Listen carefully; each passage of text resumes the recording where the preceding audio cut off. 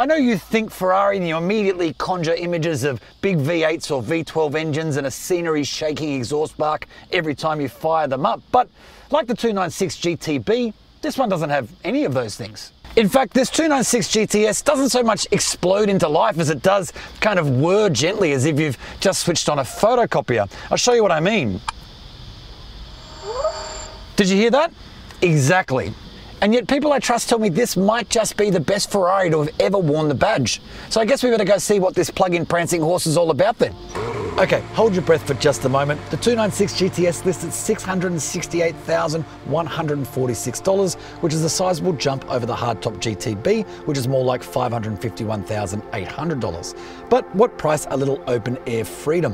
What you do get for that investment, though, is what might be Ferrari's most high-tech offering to date, with a plug-in hybrid system delivering potent performance rather than a really usable EV driving range, mega-capable carbon ceramic brakes, and an almost telepathic 6-way chassis dynamic sensor designed to link the car's key functions to make the experience and the driver somehow better. Elsewhere, there's 20-inch alloys, keyless entry, and the engine start button on the steering wheel.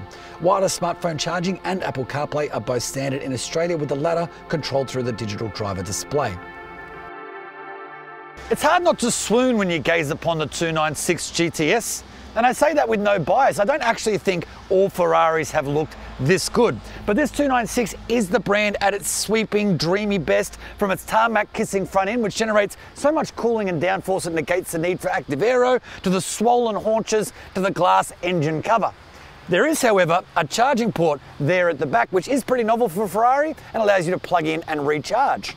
What makes this a 296 GTS though, rather than a GTB, is this, the ability to open the roof, getting some wind in your hair and that exhaust note deep, deep into your soul. However, I'm being totally honest with you, I think it looks better with the roof up.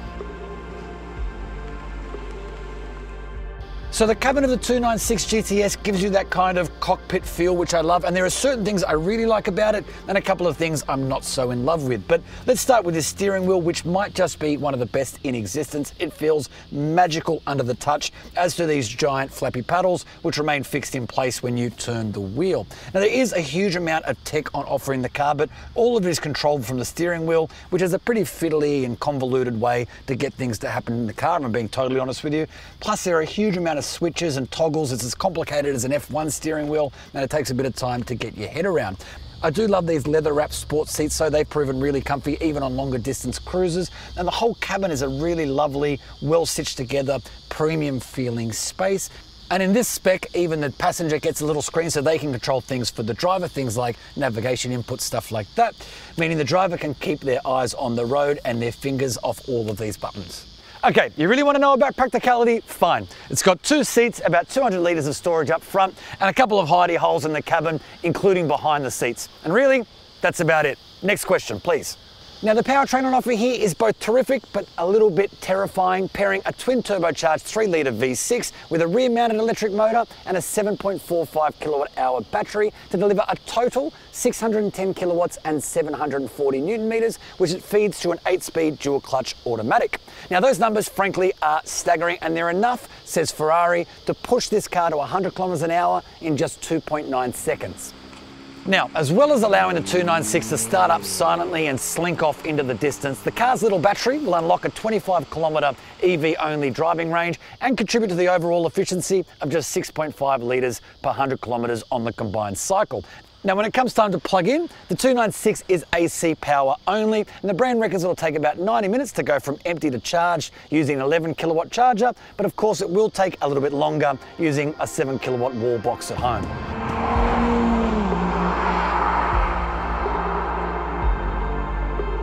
Okay, so remember how I told you can start this 296 GTS silently thanks to its electric motor? Well, you can actually drive it like that as well, but it does pose the question, who would want to? So happily you can shortcut that by these little buttons on the steering wheel, which unlock the full note of that exhaust. And I can tell you, it doesn't sound like a V6, it sounds like an absolute monster is growling behind my head, and I absolutely love it.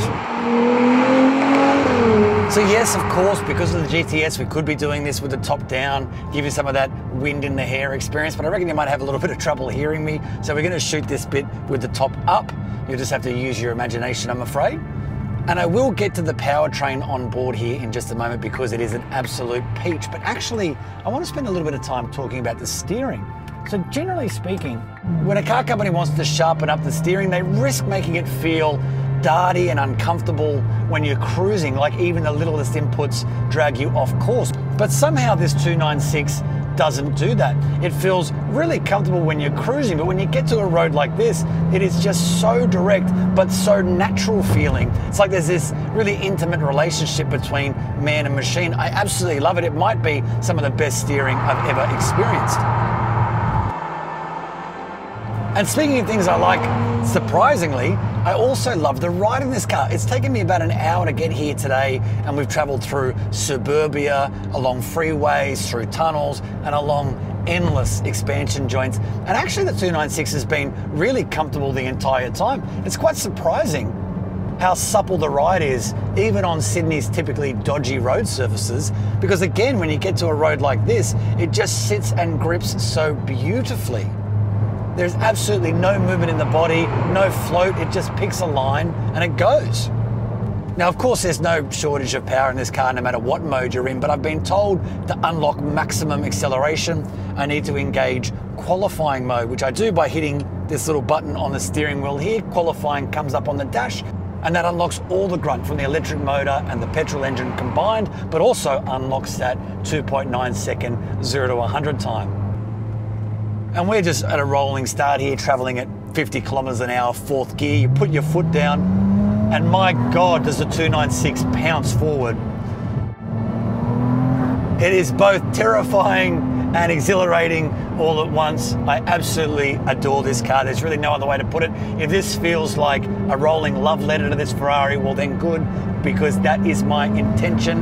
Despite it being such a high-tech vehicle in the Ferrari range, it still feels so natural, so intuitive, and such a joy to drive. It really is a peach.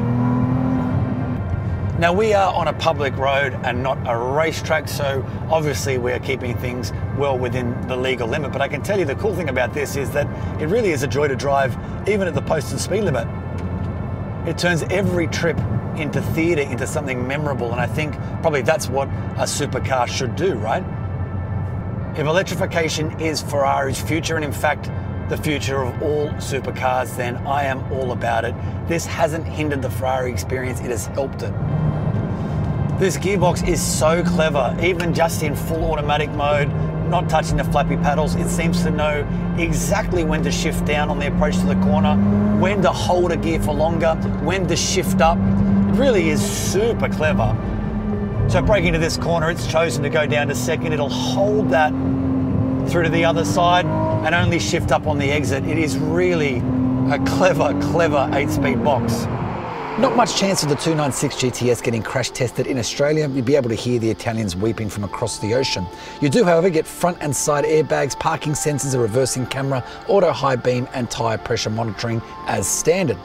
Standard is a 3-year warranty, but you can extend that for up to 5 years. Then if your car has less than 90,000 kilometers on the clock, you can opt into the new Power 15, which gives you up to 15 years total warranty coverage and is fully transferable.